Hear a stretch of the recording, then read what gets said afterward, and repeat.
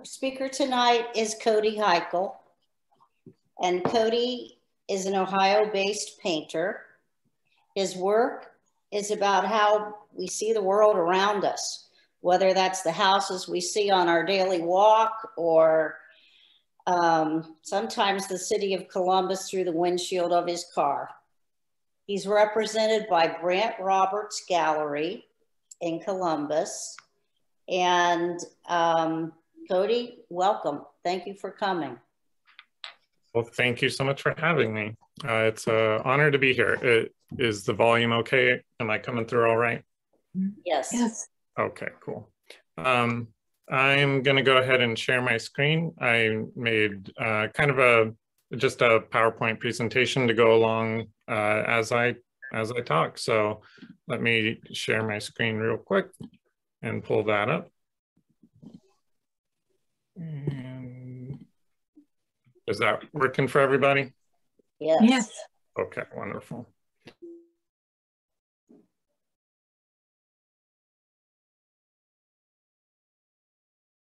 There we go. All right. So my name is Cody Heichel. I am currently living in Cleveland, Ohio, but I was living in Columbus, Ohio for the better part of 10 years. I just wanted to give you an idea. So for today, I decided that I wanted to make a presentation essentially talking about my interests and what has led me to creating the work that I'm making, and not throughout the history of the work I'm making, but kind of the work that I've been focused on for the last couple of years. The general theme, if there is one, is about learning a visual language and also influence, and how influence works and how it affects us, and how we work positively with our influences. But first, I figured I would just give you a very quick, brief background on myself, and then kind of get going with that. Let's see. Oh. All right. I want to start off on the idea of influence. One of my favorite quotes from the beloved Wayne Thiebaud: "Everything I do, I stole from someone else, and if you're not careful, I'll steal from you." So my name, again, is Cody Heichel. I was born in Worcester, Ohio. My parents, Linda and Steve, were antique dealers and still are. Now they're retired and they're back to antiques. But for a period there, my mother was a librarian and my father worked in a recycling plant in Ashland, Ohio, where I worked with him for several years myself in my early 20s. I have an older brother, Jessup, who I always looked up to very much artistically. He's 5 years older than me, and he was an excellent drawer and artist. And so my interests when I was a little kid, I would emulate him a lot, and I would emulate him taking time to draw. And that was certainly a part of my life.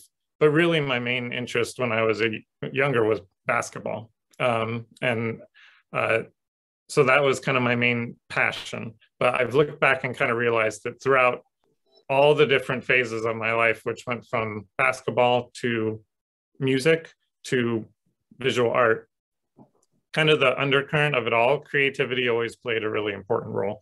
So even with basketball, I was a little more interested in coming up with like ball handling tricks like the Globetrotters than I was like actually playing organized basketball.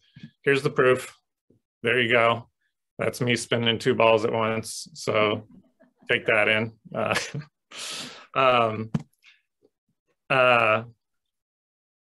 So as I pivoted out of playing basketball, I started playing music, and that became a creative outlet for me for a long time, up until about the age of 26, when I took an interest in watercolor. I had taken some art classes throughout high school, and it was always on the periphery. and I enjoyed it, but it wasn't really my focus. It was just something that I enjoyed much more than everything else in high school. So, and then as I got to around the age of 26, I was moving from my hometown of Worcester to Columbus to live with my now wife, Marcella. So I was looking for something that I could do more individually. Music was more of a group thing for me, playing in bands and stuff. And so I wanted to still have an outlet, a creative outlet. And so I started taking an interest in watercolor. And I began taking classes in Worcester when I could, taking workshops and things like that. In 2011, I began working at an art studio in Columbus called Open Door Art Studio, which is an art studio for adults with disabilities. And I worked there for 6 years and took a lot away from that up until 2017, when I decided to become a full-time artist and pursue that, and have been doing that since. In 2018, I welcomed my first child, Olavo, and this year I welcomed my second child, Eloisa, and am currently living in Cleveland. And that is the quickest catch up of who I am and how I got here. So I'm starting on this painting. So I will eventually get to showing some more of my work, but I figured for the purposes of this, I wanted to kind of first show you a piece of my work and then go through influences and the things that excite me, and then come back around and show you the things I'm working on. And then in the end, just open it up for some questions. And I'll try hard not to drag on for too long on a lot of these things. But this piece was kind of important to me. This was just down the road from the house that my wife and I bought in Columbus. It's on 5th Avenue, kind of between Neal and High Street. And this piece kind of represents the work that I had been doing for many years, and the work that I've been kind of working through in the last couple of years. This piece feels kind of like a midway point for me almost. And so in that way, I feel like even though I made this in 2020, it still feels kind of like the most representative of my entire body of work that I could kind of present in a single picture. And sometimes I think, you know, like I made this and it was one of those times where I was happy with what happened. And then I think I should just focus on doing more work that's like this, but it doesn't always work that way. Like you make a piece and then you really, I think, and I found that it doesn't feel like a choice of what I'm working on next. I am able to show up in the space where I'm working, focus on whatever is exciting me, and work for as long as I can work. And what it comes of it. So I can't really control exactly what's being made. So, but I figured that was a good place to start. So I wanted to start with, as I said, just kind of talking through the work that has been interesting to me and exciting to me throughout the last few years, to kind of give indication of where I've been kind of heading with my work. And through that, hopefully maybe there's some lessons that can come through that I've gleaned from a lot of these paintings that I've been looking at from other historic artists and contemporary artists.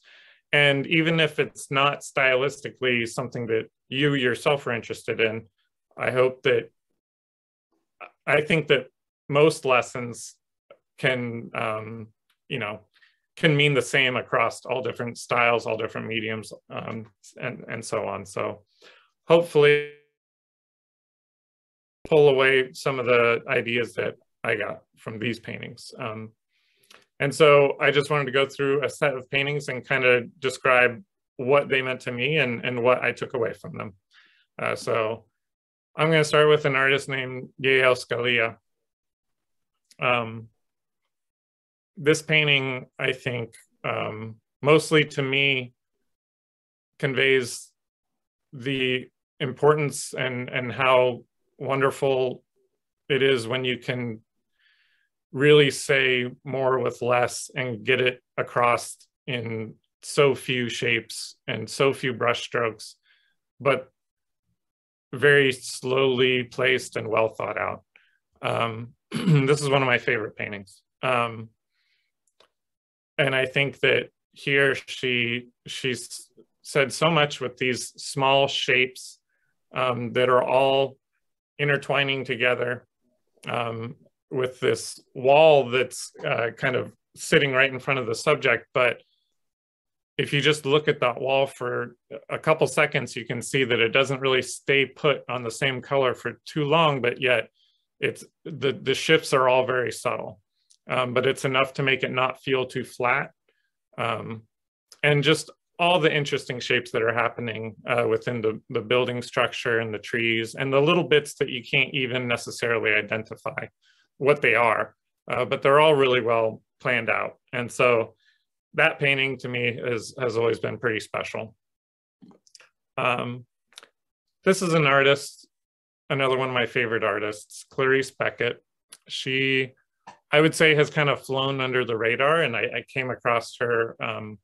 If you don't ever use Pinterest, I highly recommend Pinterest for, especially for artists, because the beautiful thing about it is it's image-based, and it can be a little scary, but it learns what you like and it sees what you're interested in, and you can save all these images and create these folders.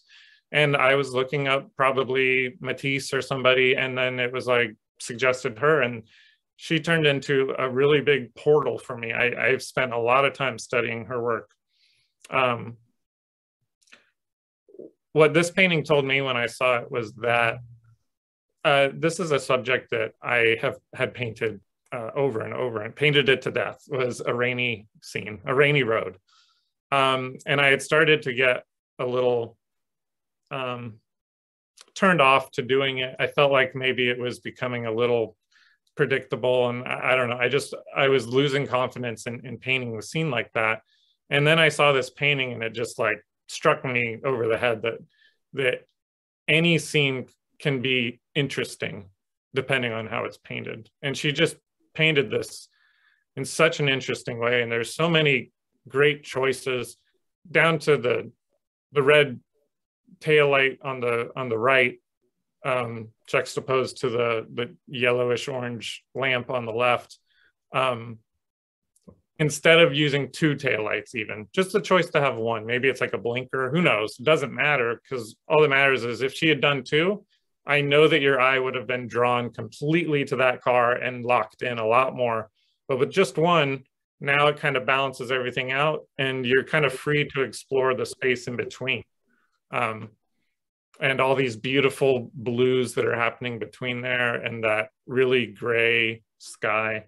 I just absolutely love this painting. She was an Australian artist. She was one of the artists who never saw success in her time. And actually, most of her work was kept in a shed that later was discovered, and most of her work had been just destroyed by the elements. And then she later on went on to become a national treasure in Australia. But you just have to indulge me for a second as I try to see if I can find it. There was, yeah. I just like to trumpet her as much as I can and promote her as much, because I just really love and believe in her work. And her story was pretty sad, but they talk a lot about the prejudice and the misogyny that she was up against, certainly at her time in the late 1800s, early 1900s, as a female artist. And in a review, this is a real review that someone wrote, and I apologize for any feelings that it could create, but this is what she was up against. Someone wrote of her work, a male columnist: men and women are differently constituted. Women are more closely attached to the physical things of life, and to expect them to do some things equally as well as men is sheer lunacy. A great artist has to tread a lonely road. He becomes great only by exerting himself to the limit of his strength the whole time. I believe such a life is unnatural and impossible for a woman. So that's what she was up against. And so, you know, I just like to kind of promote her work as much as I can because I just believe in it so much. I just think she's one of my favorite painters ever. So look her up, Clarice Beckett. It's a sad story, but endless amounts of beautiful work. I'll try it. That's another one of her pieces. One of the best beach scenes I think I've ever seen. I'll try to kind of continue on a little more quickly now. Tom Thompson, if any of you are familiar with the Group of Seven in Canada, I was fortunate enough to see this piece in person in Ontario. And to me, this painting just says a lot about how vivid and like the vividness of color that someone can use, and yet in the end it still comes across muted somehow. When you really get up close and look at the palette and what he was using, it's these really intense hues, but yet somehow it all balances out so well, and he was really a master at that. Edouard Vuillard is another favorite. This one I think is called The Green Room, rightfully so. But this one just told me a lot about texture, shapes, allowing shapes into a painting that it doesn't matter if you can tell exactly what's happening, as long as it's serving a purpose. Like some of those green shapes at the bottom, that one in the center that really pushes the figure who's kind of knitting or, you know, doing something with her hands in the corner. So just so many interesting shapes and so much happening here. But also, and the picture doesn't do it justice, but how it's painted, it's beautifully painted. Another favorite is Albert York. Something that I have a book by him, and he did like one interview his whole life. He was pretty solitary. But something that struck me, or sometimes people give you ideas that are novel to you, you've never thought of them, and then sometimes they like can reassure you of something that you've been doing and that maybe you didn't feel very confident about. And that's what happened with this, was that he said his process was that he would go and he would sit in nature and he would start a painting. But in the end, he was almost disconnected from it, and he would change things around, add things that weren't even there. He felt total freedom just to start somewhere, and then in the end, it wasn't even close to what he was actually looking at. And that started happening with me in my work, and I felt like I wasn't sure how I felt about it. And then I read that, and it helped kind of, you know, it's like it sent in a little backup to be like, it's okay, just do your process. And there's no right or wrong. He was known for scraping down his panels. Like he would paint something, scrape it back down to wood, start again over and over and over, never satisfied us with his work. And one of his, someone who had written the book, one of the quotes was, "In art, you never hit what you're aiming at, but the difference may not be downward," which, you know, says that I certainly am someone who can get in my head about a piece and feel like it didn't live up to exactly what I wanted, but that sometimes it's okay. The difference isn't downward. Maybe it's okay. Maybe I don't need to scrape this one all the way back, and I can just let it be and see if, you know, it finds its way somewhere along the way with, you know. So I appreciated that. Matisse, he's a big one. A quote from Matisse: "Details detract." And you certainly see him live by that mantra in his work, the way that he simplified things, but still remained, you still felt like it was tethered to reality. But it was that really beautiful space between abstraction and realism. One of my favorite things about this painting is that, I don't know if you can see my mouse scrolling around or not, probably not. You can? Okay, cool. Is that's helpful to know. Is that clearly this is peering out of like a second story, third story window, and here is the railing, but here used to be the railing, and instead of trying to cover up those marks, it's just still in there, and I love that. It's like evidence of changes and letting that be a part of the painting. I think there's just a freedom there that I certainly wouldn't have allowed for quite a while in my own work. And now, you know, you see some things and it's almost like giving you a license to let those things happen in your own work. So I love this painting for that reason. Kind of similarly, but in a different manner, this is a Fairfield Porter painting. And with a David Hockney quote, "The moment you cheat for the sake of beauty, you know you're an artist." So what that says to me here is when you look at the painting, you know, you have this path leading down to some water and some things happening in the back, and your eye lands somewhere in here, I'd say. But he's made the marks of the water go right over top of where these trees and shrubberies are. Clearly, this does not happen in the real world. But what it's doing is serving a purpose. If all these dark shapes here are solid, your eye isn't really going to go past it quite as easily as it does. And in that sense, it almost feels like he was after, you know, often if you're peering out at a lake, you can see foliage and things in front of you in the foreground, but you're looking past it. And what he did with his brush here is allow you to look past it. And that's a cheat. That is not how this scene is, but yet in a way, it's almost more what it is. So I thought that was a lesson that I took away from that painting. Giorgio Morandi is another favorite. I think the thing about Morandi that has had the biggest effect on me is surprise. I don't think there are many people who would think to arrange these objects in this manner. And these compositions are just so surprising to me.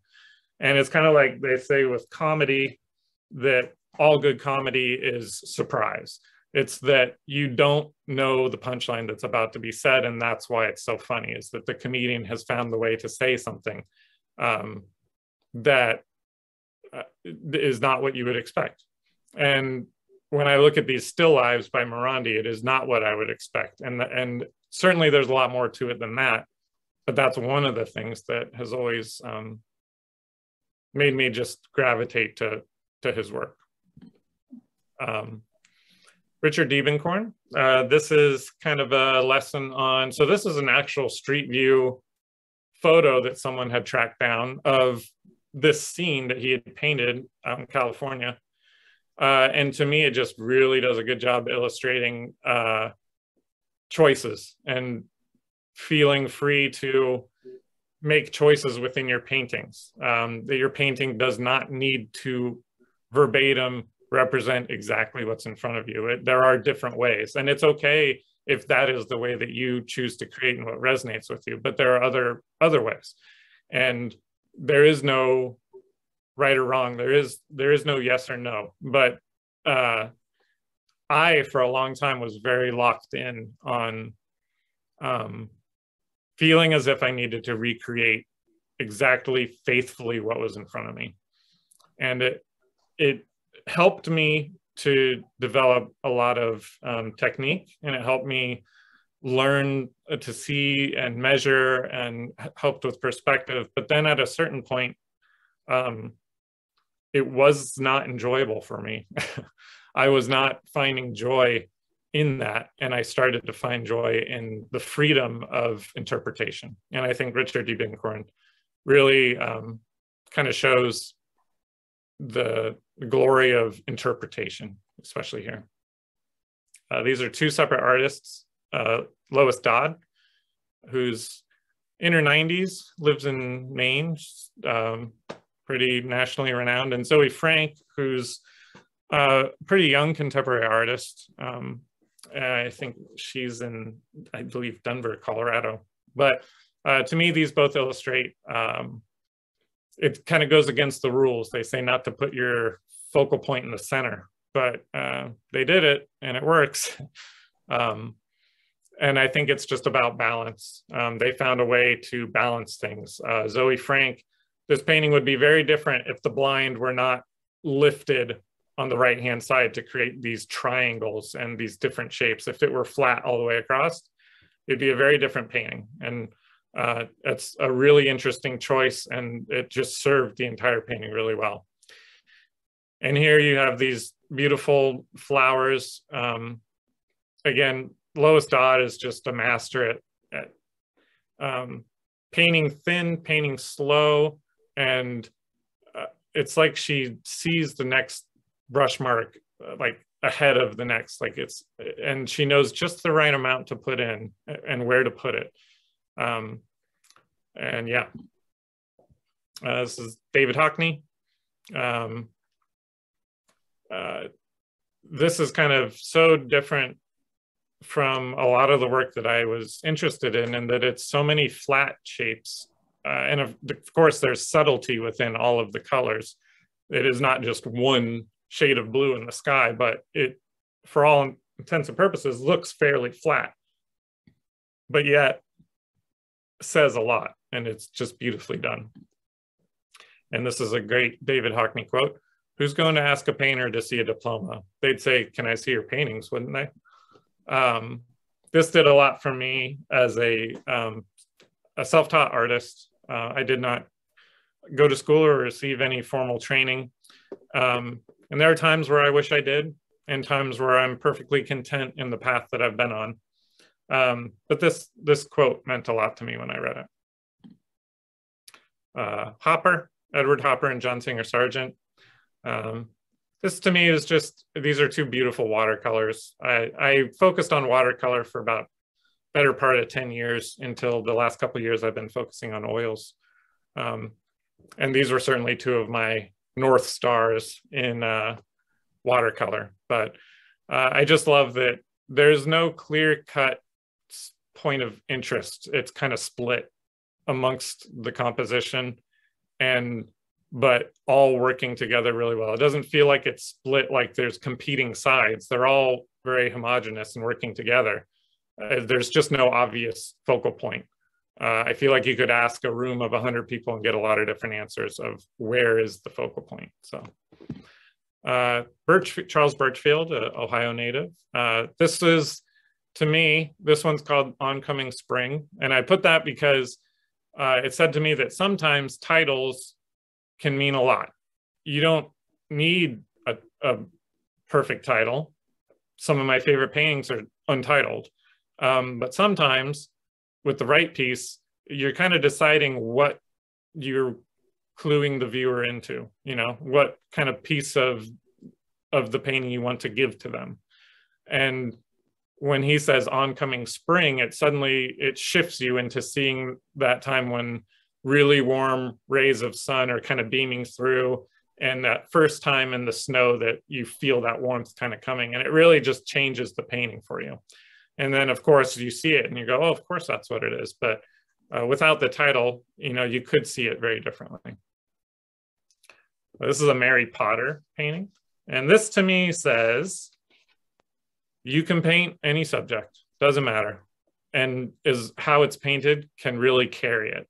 Because if you asked me to make a painting of a bird on a telephone line, I would normally stray away from it. But it's beautifully done. And actually it made me think of, I went to a workshop when I was first starting painting, a watercolor workshop. I won't say the artist's name. He's like a internationally renowned watercolorist. And he said to the group when we got there that he said something along the lines of, you're not here to paint ducks in a pond. We're going to do something real. And I got what he was saying, but it rubbed me the wrong way. I didn't like that. I didn't like that he was counting out a subject as if you couldn't make a good painting of ducks in a pond. But of course you can. So that was a lesson that I took from a workshop that was the opposite of what the instructor was trying to say. Just a couple more. This is a local artist. I'm sure many of you know Fred Fochman. He's a dear friend, and he's been almost a mentor to me for since 2020. He's been very gracious with his time and gives me these 3-hour phone calls where we just talk about paintings. And I remember seeing this painting of his, and really what it said to me was giving you the license to just leave shapes in that are interesting just for the sake of having an interesting shape in there. It doesn't very clearly define anything, but yet I love these shapes. It's my favorite part of the whole painting. And you can't say for sure what's happening. It could be a dock or some posts sticking out of the water. Can't be sure, but it doesn't matter because it's beautiful. This is a Philip Guston painting, and his work is like right on the edge of too abrasive for me, but somehow still fits in with what I enjoy and what I've sought out. And I was watching a documentary that my good friend Christopher Burke sent to me, and one of the things that he said in it, it was showing him starting his process, and he said at first it looks good and then you start doubting it, you know. And that really hit me, because I don't know how many times I start a painting and I'm really interested and I'm really feeling good about it, and then so quickly that confidence just kind of fades away.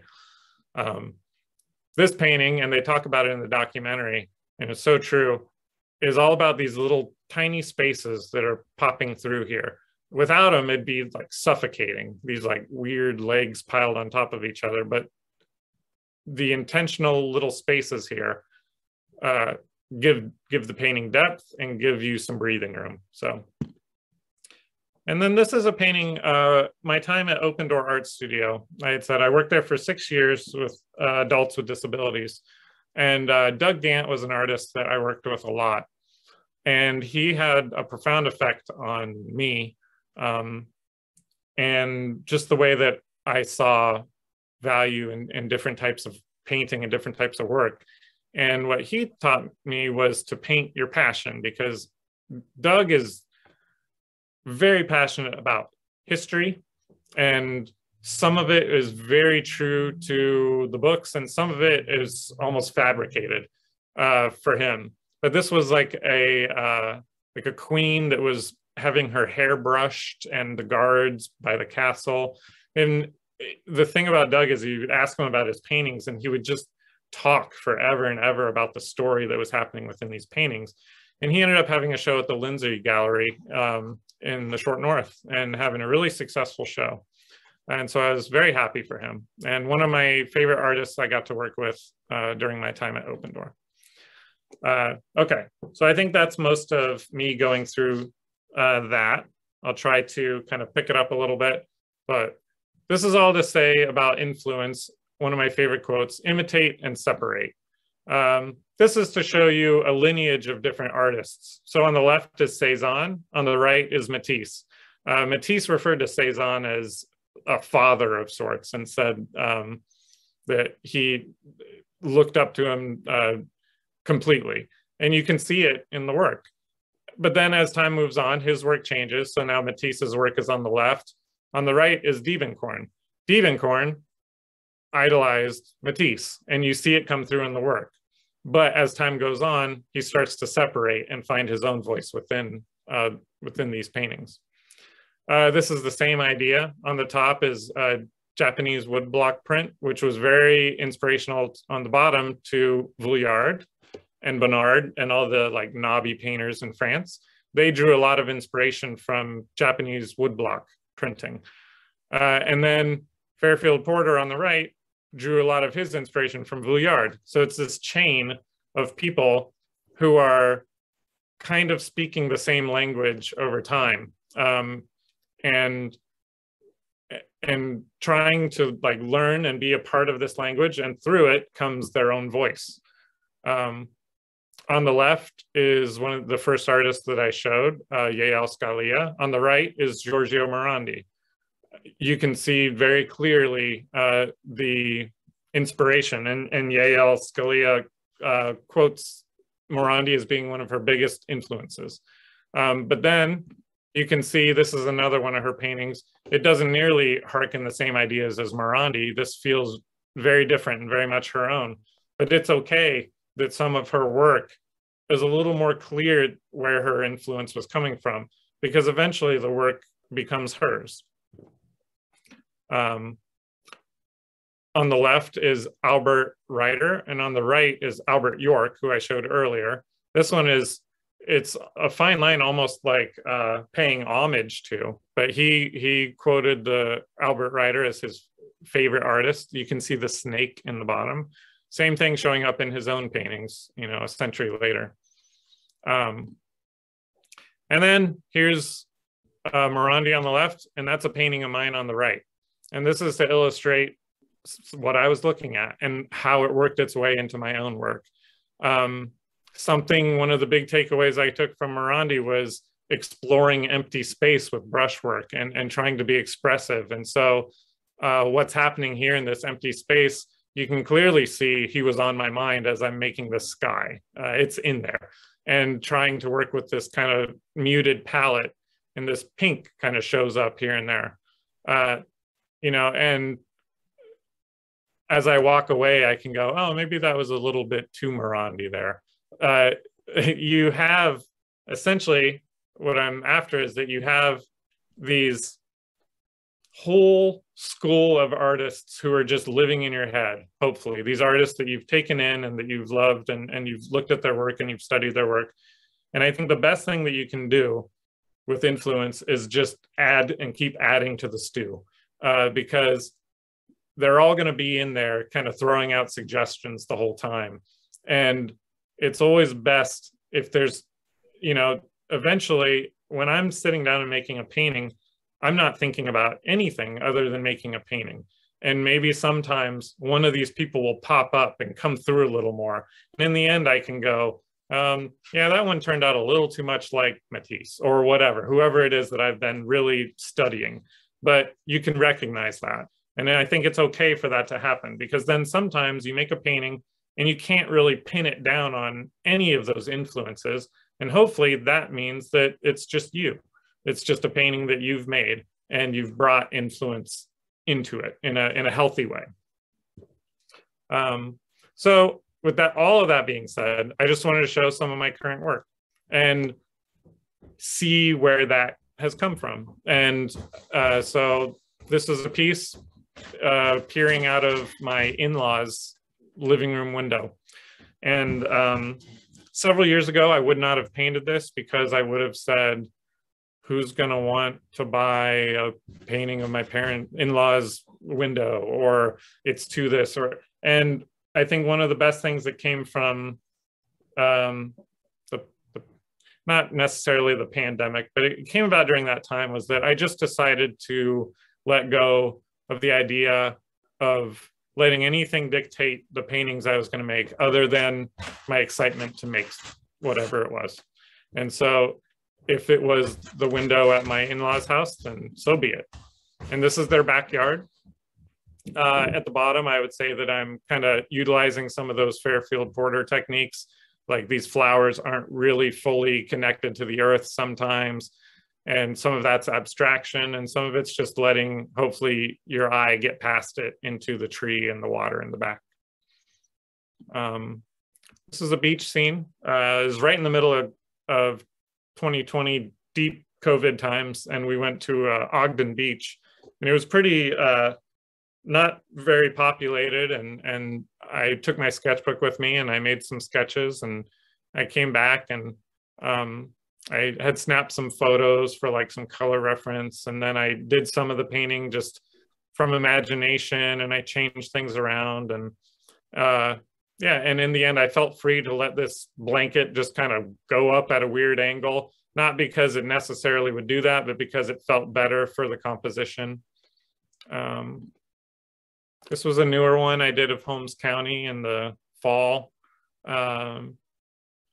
You know, I chose not to put any windows or doors or anything on the structures. I liked the idea of just focusing on the sunlight hitting these broad shapes. I always like, my favorite work is representative of reality, but also a little detached from it. and there is some abstraction happening. And that's the work that I've been interested in. So that's what's been popping up in my own work. This was 2 structures out near my family's, call it a farm. It's essentially a farm that they live in. You know, some of these, like this almost could be like a cornfield or like, you know, wheat or something, but this is kind of a made up thing. Like really it was all green, but there was, I felt like I needed something else to be happening there. And of course I exaggerated the shapes of the shadows to try to line things up in an interesting way. This little line up here coming across, it almost looks like a glitch in the matrix or something, like it's some weird thing, but I just liked it, so it stayed. There was no chimney. I put a chimney in, and then these were going to be clouds, and then I thought, oh, maybe it's smoke. And that's just an example of just, it started from reality, and then eventually it just turned into something else. And I let the painting just be whatever it wanted to be. This is a newer one from my neighborhood in Cleveland. I did a lot of editing. I removed a lot of buildings that were blocking this out. Vouliard pops up here, doing a lot of dots with the paintbrush, trying to balance my mark making a little bit. This one, another example of, so this is in my backyard, but I promise you, I do not live by the coast. I live in Cleveland Heights, Ohio, but I made a blotch of blue and it almost looked like the water, and I just left it. And I thought, well, that kind of gives this painting some depth. But the red umbrella and the chair and the table, those are all mine. Those are in my backyard. The thing that brought me to the scene was the shadow of the table. I really enjoyed the shape that it made. I like these little holes that were punching through. Yeah, that was a fun painting to make. Most of the work I've been doing has been starting from life and either finished directly from life or then inside the studio, back and forth. No direct route, just whenever it feels like it's done. This is again, Holmes County near my parents' place. I felt like this hill was kind of odd and it like cut off these structures here and I wasn't sure. Originally there was green coming all the way here, but it felt like there was no path to the back. So I brought that color back in. You know, just different changes along the way. This was done this is a nocturne. This was a method that my friend Fred Fochman kind of talked about with me. Was he was doing a series of paintings and he said that he set up his stuff outside as the sun was going down, and by the time the sun went down, he couldn't even see the paints. He was just kind of painting with intuition. He couldn't even see what colors he was using. But then you come back inside and you look at it and it's kind of surprising to you. And it's the closest thing you can get to being surprised by your own work, because you can't really see what's going on until you turn the lights on. So that was, I brought it back in and I tweaked a couple things, but I kept it pretty true to what happened outside. This is at my parents' place. They have a wood burning stove. They heat and cook with wood. It sets a mood for sure. And I've always felt a lot of comfort in that space. This is their wood box and their cat was sleeping. And I made a pretty involved sketch based off of that. Took some pictures for some color reference. And yeah. This was just a little scene of some parked cars. With this car back here, I think I made the car with like one brush stroke and I was happy with it. And I feel like someone said once, if you can do it in 0 brush strokes, do it in 0. So I like that. This scene is completely fabricated. It didn't come from anything. It was originally like a house and I scraped it away and it made this weird shape that looked like trees. And then I started carving into those. And then I thought oh, this kind of looks like a lake. And then I added a fire and sometimes it's disorienting because I've spent my whole life going from either painting what's in front of me or from a reference photo. And I kept thinking, oh, let's refer back to the subject, but there was no subject. I was just making it up. So I used to feel like I couldn't do that. And lately I've become okay with it. This was just kind of a park the car on the side of the road and make a painting. And this one was a cropper. I highly subscribe to, it's okay to make a painting and then cut out the little piece that worked. It doesn't matter. It's hard to, imagine that every single time you make a painting, you're going to get the composition exactly perfect on the space that you did. So I always do things that, this is on a panel. It used to be about twice as high, and I cut it in half, and that worked a lot better. And then these last two, I started doing some still lives. I enjoyed painting from life, but it was getting hard to do it at night. I've been watching my newborn a lot during the day, and then a lot of my painting time is at nighttime, and you can do a lot of nocturnes, but I just didn't feel like setting my stuff up outside. I was getting eaten alive by mosquitoes, so I just was like, I'm doing still lives. Like, at least I can still work from life and not have to worry about that. So this one was the first one I tried, and I'm happy with some of it.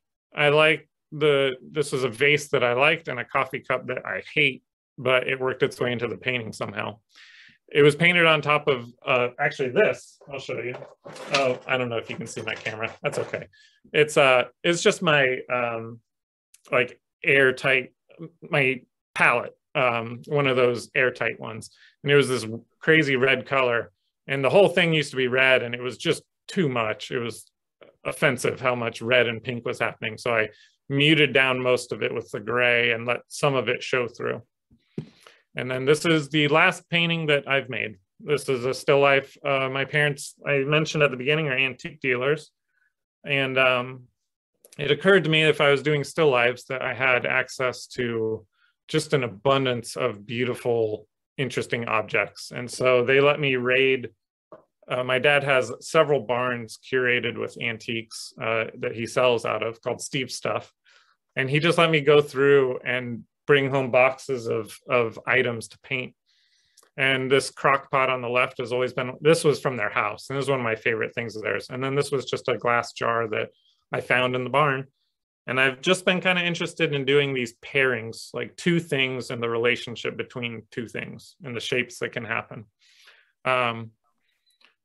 And yep, so I'm going to end on, there's me and my wife and my newborn and my son Olavo. And one of my favorite quotes from him, I was asking him what he wanted to listen to in the car because I wanted to listen to music. And he said from that, can we just listen to the wind?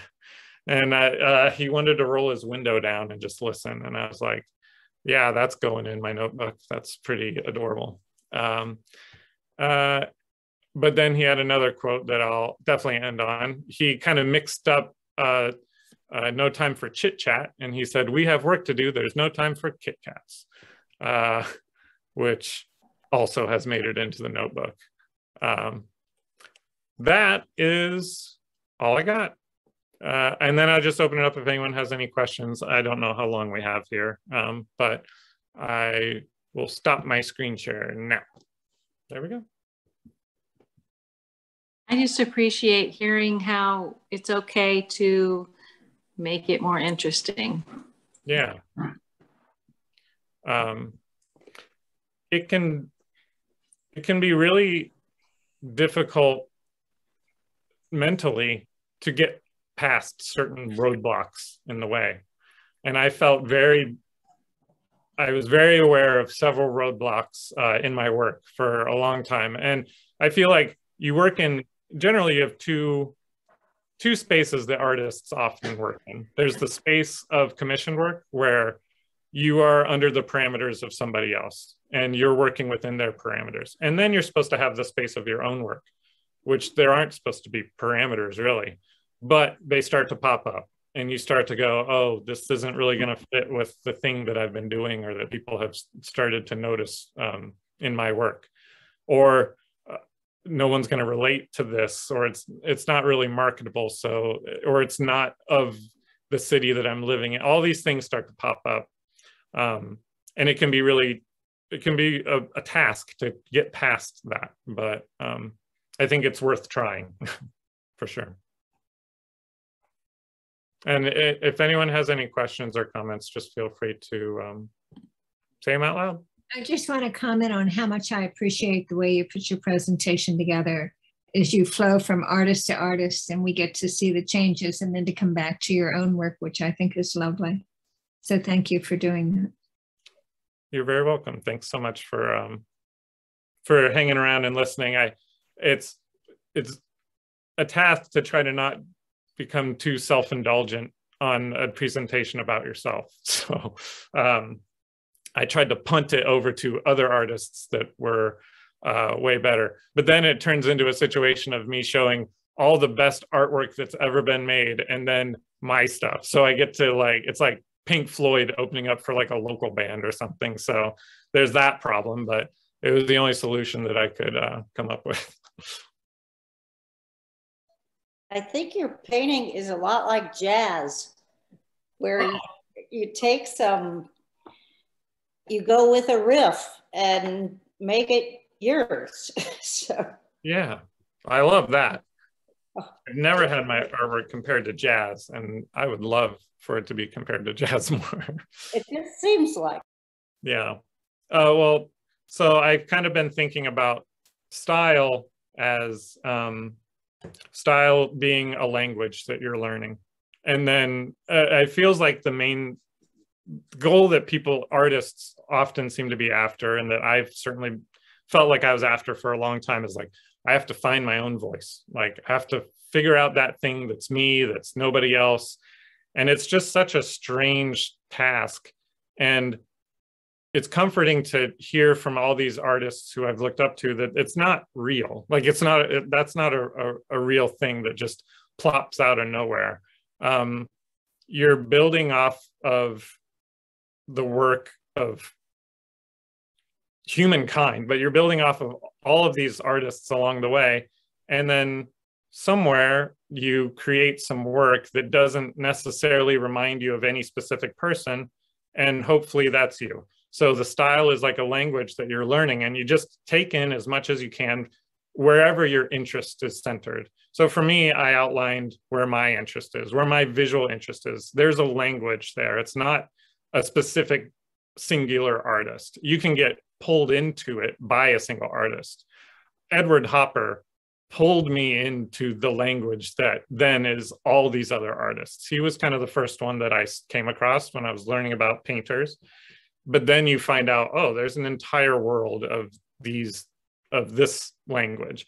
And then your voice is just, no matter what, the marks you make, your handwriting, it's kind of like you learn a language, but then the sound of your voice, the words that you choose to use, the new words you just learned, that's your voice, that's the work that you're making. And as long as you just have alarm bells that are up, that like, you're aware that, oh, this probably came from this place. This came from this person. It's okay that happens. I think it's also good to always have it in mind, There was one other quote that I wanted to say, and it was actually about the first quote that I put out there from Wayne Thiebaud. But it was actually, I learned of it from another Ohio artist, Frank Hobbs.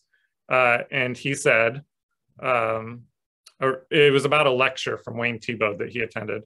And so he had said, a remark that Wayne made was like a bomb blast to my youthful delusions about the issue of originality. He said, everything I do, I stole from someone else. And if you're not careful, I'll steal from you. And then he said, that sort of gracious self-deprecation and humility is not well taken in American culture, especially these days when there's a frenzy of self-promotion aided by technology.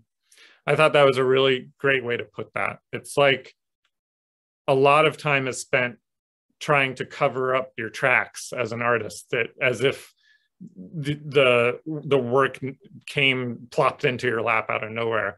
But it's good and healthy to talk about the people that inspire you and the artists that you study and that you're passionate about. Yeah, so I loved that quote from him. I wanted to ask you a question. Sure.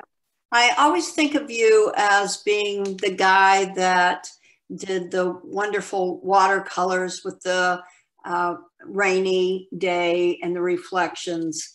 And now you seem to be doing more oil painting. I wondered why you switched mediums, or, got away from that rainy day scenario. Yeah, that's wonderful. And so I guess the short answer on oils is that there's a kind of the technical side of it, which is I ventured into oils as COVID hit, and I was home with my son at the time. He was 2. And so I was then in full-time stay-at-home dad mode. And watercolors are very time sensitive. If you've worked with them, you know that if you're in the middle of a wash and then there's an interruption, it can ruin the entire painting, or at least change it for better or worse, usually for worse. And so it's a stressor. It was very stressful for me to put my son to nap, try to go get a couple hours of work in, and then not know when he could wake up in 20 minutes and then I would need to abandon what I was working on. Oils, you have the option for them to stay wet and workable as long as you like. So you step away and then you come back to them tomorrow and it's all the same. So just on the technical side, that's what I was like, well, let's try this out. I had been kind of in love with watercolors and only living in that world for about 10 years. And I know that, and it's always there. It's like itching at me to like, hey, why don't you get those watercolors back out? And I'm like, I will, just give me a second. So I did those just thinking like, I'll just do this for a little bit and then I'll get back to my watercolors once I have kind of my own time carved back out more reliably. And then I just started loving oils and I started really becoming interested in figuring those out and seeing what connected to watercolor and what didn't. And so I just started down that path, and I think about all the time, like, let's get the watercolors back out. And I know I will, but when I do is when I'll do it. And right now I've just still been going down the path of oils. And then as far as subject matter, I actually just today, I was standing, I had put my daughter down for a nap and I walked into one of our bedrooms and there was it was raining all day in Cleveland. I don't know if it was in Columbus, I assume, but the kind of lookout on the roof was just drenched with water and there was these interesting reflections happening. And all I wanted was to get my paints and set up and work from that. And, you know, again, I will always say there's no right or wrong way to make a painting, but I did make paintings from photographs from a very long time. And I switched to painting from life, and it is very hard to go back because of the visual information you're getting is so different on a camera versus from life. And it's just a fact. So I can take a picture and I can do tricks like take a panoramic picture to try to capture the space, but there's nothing that beats setting up my stuff. And I couldn't because I was in the middle of watching my daughter. But today I was like, ooh, I really want to paint that rain, you know?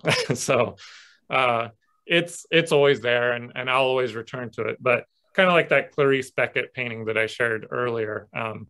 I think I got away from the rainy scenes for a while because I felt like I had beat it to death.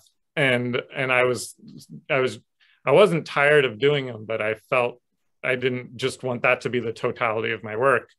And if I wanted to paint it, I wanted to be moved by something to paint it. And that happened today. I just didn't have the opportunity to actually set up and paint, but it's still there. I still love it, you know.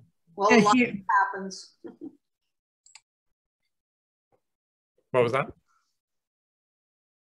Joni, were you done? Yes, I said, you know, sometimes life makes us change what we're doing, and that happens a lot. So thank you. Absolutely. Cody, as you work with oil paints, have you experimented at all with using cold wax as your medium? Yeah, I have it right behind me. Okay. I kind of go between a few things, but cold wax has become a staple because it creates that impasto, like really thick paint. And I'm very aware of the marks, and if it's a little too marky, too many marks happening, it's like distortion. Like you can dial it in, it can be a little too much distortion, or it's a little too smooth. And so I'm very sensitive to the surface of it. And so when I feel like something needs texture in a spot, I use that wax. And then But the other part that I've been trying to bring together is also treating them almost like watercolors. And so using like mineral spirits to thin it down to almost a watery texture and letting that happen too. For some reason, again, I've always just been figuring out things on the fly, just trying to learn through experimentation. You know, a teacher could have helped me out with this, you know, like if I would have just maybe signed up for some classes, it would have jump-started my understanding of the medium. But for some reason, my whole life, I just prefer to just try to figure it out. So yeah, I've been kind of trying to play around with those different watery, almost watercolor textures, and then the opposite, you know. Well, if you ever go back to watercolor, I'm curious to see how it's going to change. It's probably going to be different. Yeah. One of the bigger things that, so again, I felt myself kind of, as the work progressed over the years, getting tighter and tighter and tighter and tighter into, you know, a common compliment would be, it reminds me very much of a photograph. I thought it was a photograph, which is an incredibly kind thing for someone to say. And so it's odd that then, as someone who's painting, could internalize it as I'm doing things wrong, right? Because all I want is for it to look like a painting. And so if it looks like a photograph, I'm doing it wrong. And it's funny, the things that can kind of get into your head.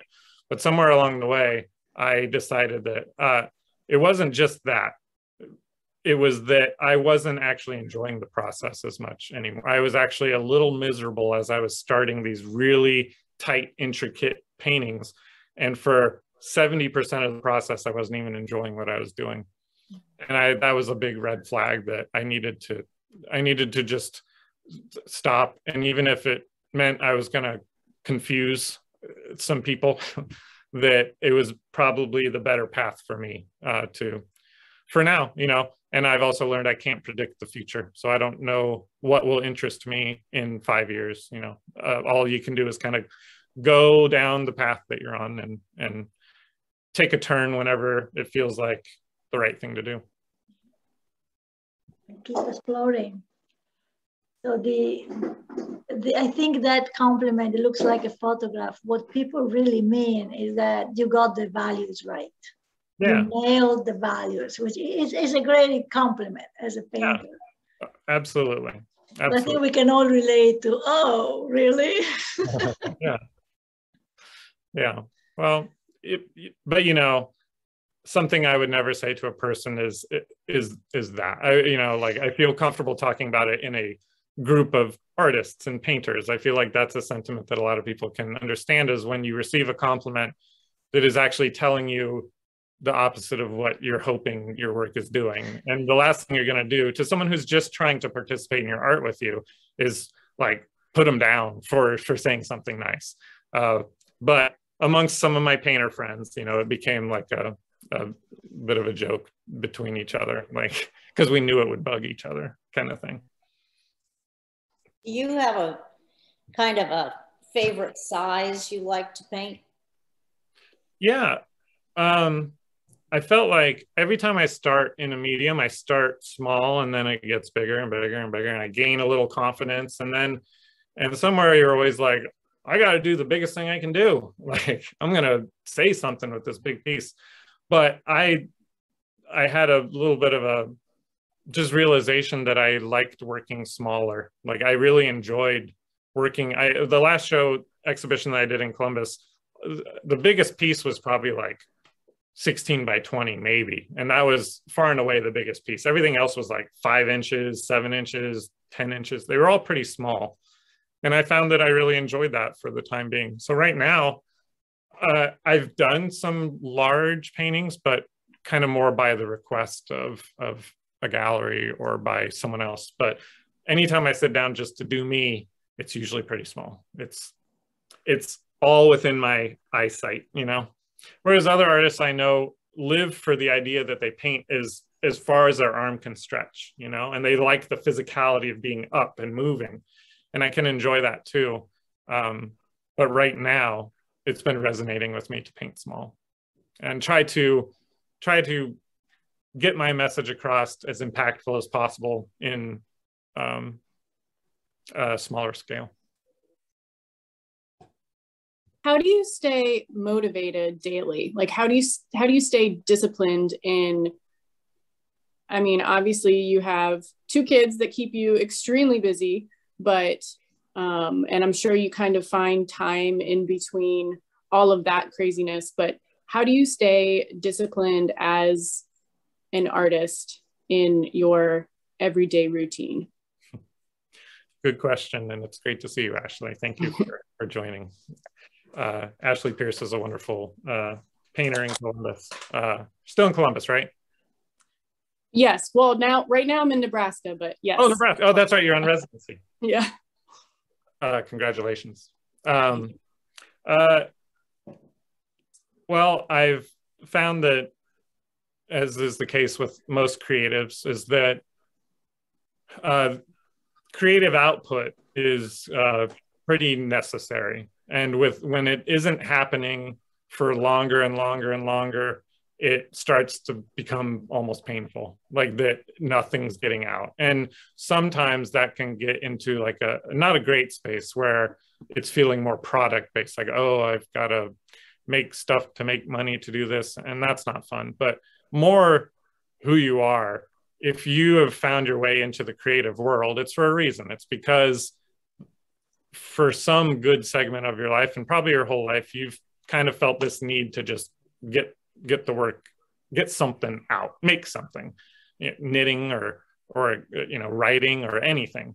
And so that's always there, and that's always the biggest motivator.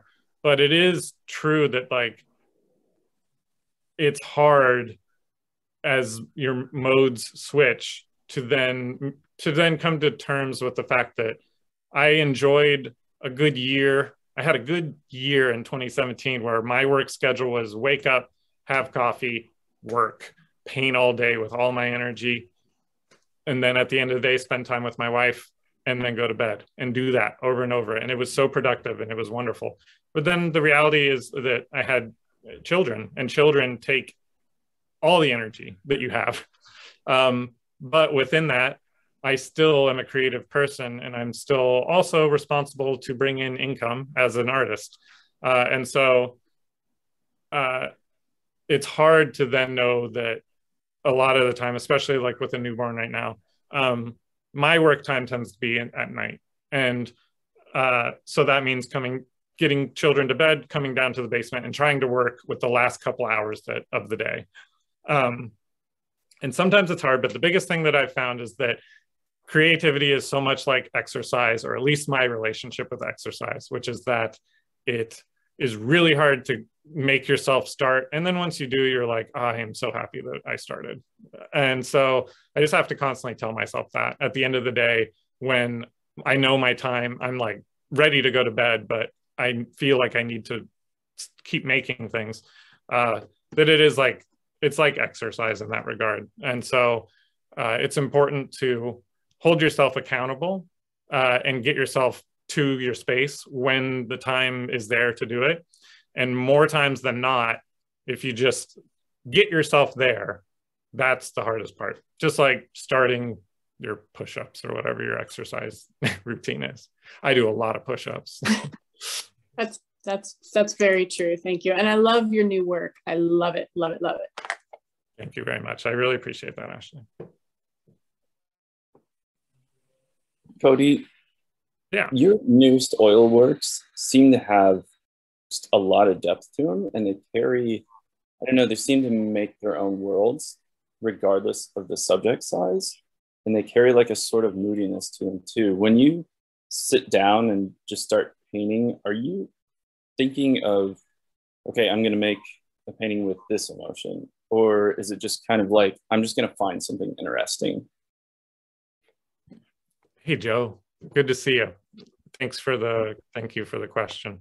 So I think, so Joe is a musician and has, so you probably understand how sometimes something just kind of arises out of nowhere, and it's like a starting point, and there you go, and you've got something, and then it's in your hands, and then it's just a matter of figuring it out and getting it to work. And then other times you just sit forever, and it's nothing's coming. And my process for getting started on a painting used to be having a bank of thousands of photos on my phone and just trying to find, because I would come across something in nature and be like, I'm struck either by the subject or the shapes or the color or whatever, something, it was there.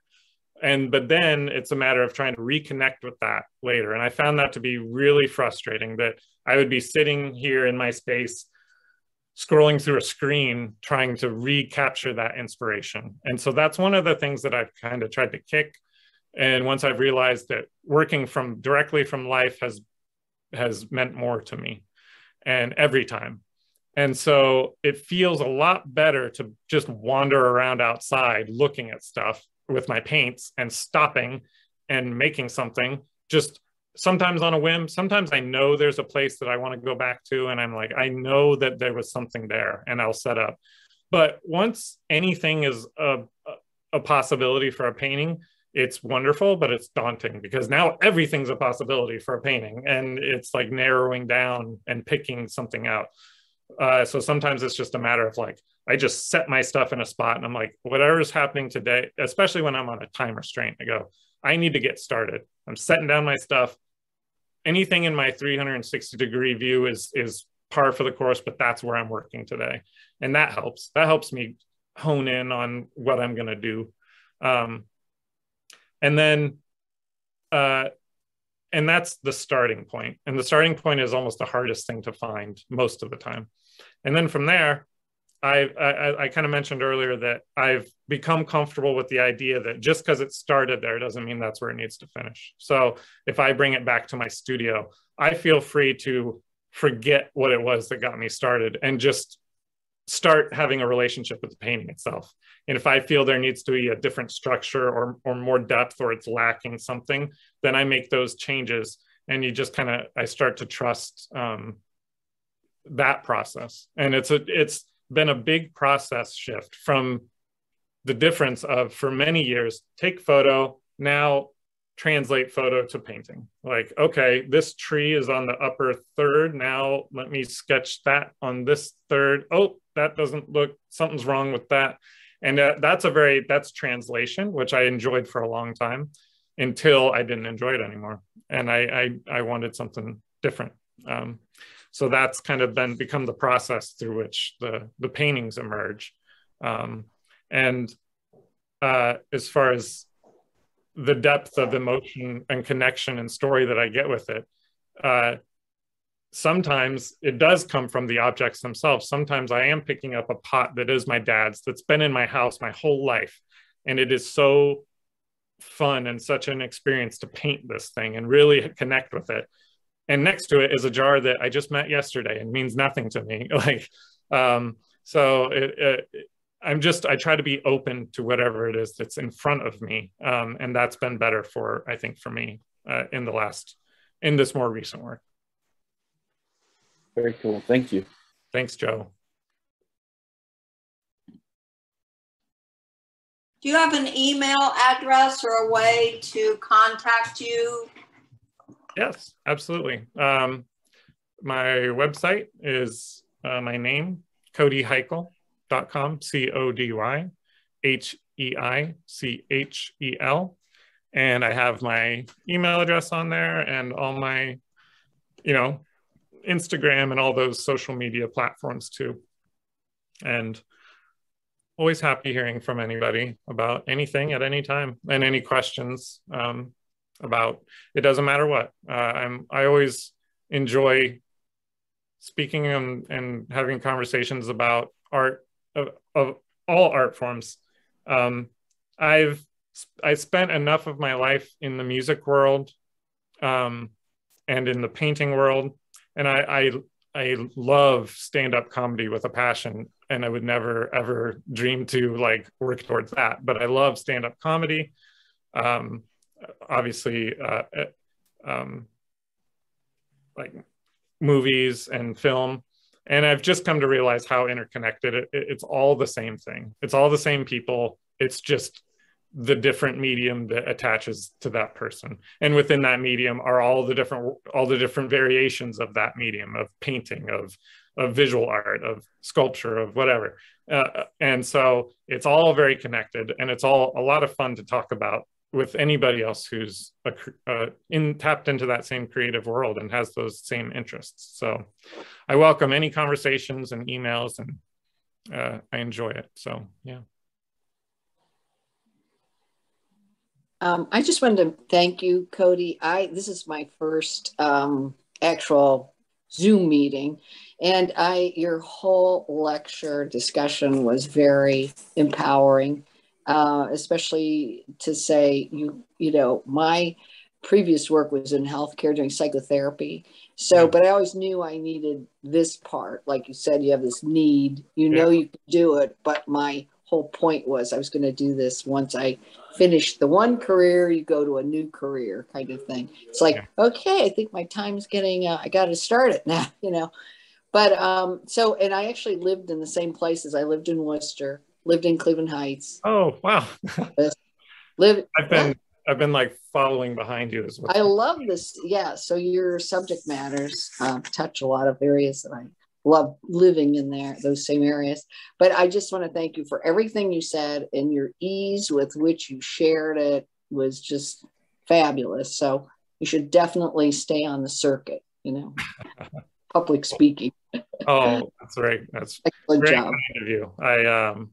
I used to, that's been a path of its own, is getting used to talking about art in a public setting.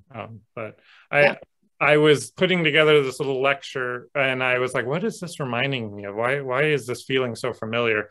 And then I realized my time at Open Door, when I worked there, we had a thing called Awesome Time, which was the end of the day, we would switch. There were about 5 of us, and it would be someone's turn every day to give essentially some kind of lecture about something fun, art related. And I was like, oh, it's Awesome Time. I'm doing Awesome Time. That makes it easier. Well, thank you for sharing your awesomeness with us. Thank you very much. Thank you so much. One of the things I wanted to mention that touched on something you said, when we have a member show and we see the people that we know and all their work kind of displayed in one place, it's fabulous just to see all the different takes and interpretations and just within our relatively small group. So I think you kind of touched on that idea of just, it's awesome to see. Yeah. Well, it was a joy to be able to kind of see all of you and be able to talk with all of you. And I'm really glad for the invite and very appreciative.